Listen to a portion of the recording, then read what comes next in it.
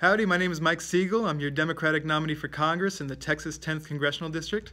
Hope you're doing well today. I want to talk to you about the issue of water as it confronts my campaign. Some of you around here know that my opponent, Michael McCaul, was in the news this weekend because he is the biggest water user in the city of Austin area. He used over 1.4 million gallons in 1 year, which is over 20 times what a regular person uses. And actually, he probably used more than that, but he decided to keep his water usage secret. So all we know, he is first, and it's more than 1.4 million.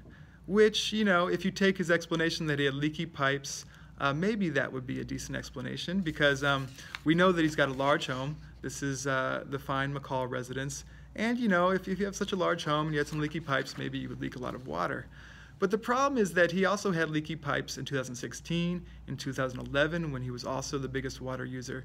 So I think the real explanation for this waste is that he really doesn't care. He doesn't care that he's a water hog. He doesn't care that he's using so much water that the rest of us actually have access to less. We might have to pay more for our water because he's using up so much. And there are people without clean drinking water around here and across the country. There are farmers that don't have enough water to grow crops. And meanwhile, these folks, they're using a lot more than regular folks. Here's, you know, essentially the average homeowner uses about 70,000 gallons a year. This is what 1.4 million looks like in contrast. And, you know, one person's water usage is not a congressional campaign issue, but resource hogging, to me, that is an issue. And as our quote-unquote representative, McCaul should be setting a good example for how our country should make sure everybody has fair access to resources, has a fair shot to succeed in this country. And I want to contrast this water issue with the tax cut issue.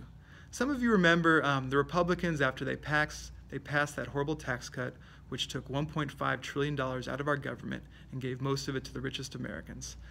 They bragged about how one woman, she's going to get $2 extra in every paycheck, so she'll be able to buy a free Costco membership for the year.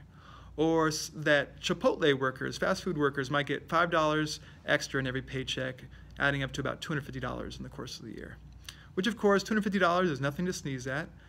But if you have to pay more for health care, it's not worth as much. If you have to pay more for retirement, it's not worth as much. And if you contrast it with what other folks got, like McCaul, then really it shows that we not only have an issue of water hogging, but we have an issue of resource hogging. And I want to give you a little visual of McCaul's tax cut benefit compared to the rest of us. And actually, my computer program isn't even good enough to show the differential. This is what the McCauls got. They got about $40 million in tax cuts in the last tax bill. That's because you take away the estate tax and they have hundreds of millions of dollars. They literally get tens of millions of dollars with one vote by Mr. McCaul. Meanwhile, the rest of us, let's say we get $250, that's nothing in comparison. And meanwhile, the next budget bill, the Republicans want to cut Social Security, they want to cut health care. And really, you start to see that this water hogging is just the tip of the iceberg of a resource hogging issue, where some of these folks think that they have no obligation to make sure that the rest of us have the basics of life. They don't care if we have housing. They don't care if we have health care. They don't care if we have good public schools. And that's a huge problem. That's contrary to the promise of democracy in this country. It's contrary to the role of government to make sure that everyone has the basics so that we all have a fair shot to succeed. So I want to let you know that I'm running for Congress so that we do have a fair shot. I'm not going to regulate Mr. McCaul's personal water usage, but I do want to regulate how our resources are distributed as a country. We have enough in this country to make sure everyone has health care, whether we call that universal health care or Medicare for all. Everyone should be able to go to the doctor and get assistance if they need it. We should all have housing.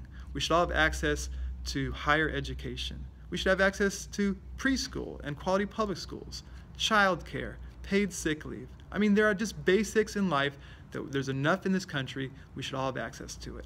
And if you vote for me, and when you elect me in November, you're going to have an advocate for a fair society, a democracy that has a real safety net, that acts with common decency towards all of its citizens. I want to be a representative for everyone. I'm going to make sure that those folks at the top that are taking too much are going to pay their fair share. I'm Mike Siegel. I'm your future congressman for Texas 10. Thanks so much for being with me.